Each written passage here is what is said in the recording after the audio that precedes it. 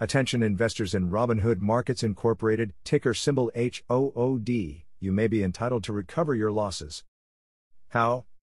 By clicking the link below to join the class action lawsuit that has been filed in the Northern District of California. The lawsuit seeks to recover shareholders' losses with no out-of-pocket cost to you. Eligible investors purchased or otherwise acquired Robinhood shares pursuant and/or traceable to the company's initial public offering conducted in July 2021. According to the lawsuit, documents that the company issued in connection with its IPO contained representations that were materially inaccurate, misleading, and/or incomplete because they failed to disclose that. Subscribe and never miss another securities class action investor alert.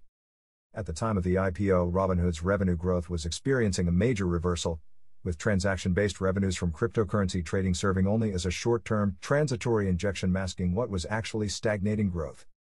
In addition, the company's significant investments in enhancing the reliability and scalability of its platform were patently inadequate and/or defective, exposing Robinhood to worsening service-level disruptions and security breaches, particularly as the company scaled its services to a larger user base.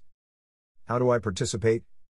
If you suffered losses on your Robinhood shares, you only have until February 15, 2022 to request that the court appoint you as a lead plaintiff.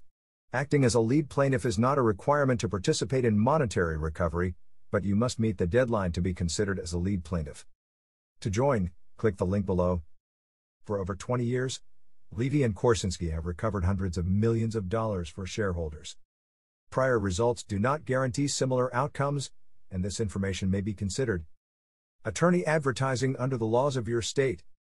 We look forward to hearing from you. Click subscribe and never miss another investor securities notice.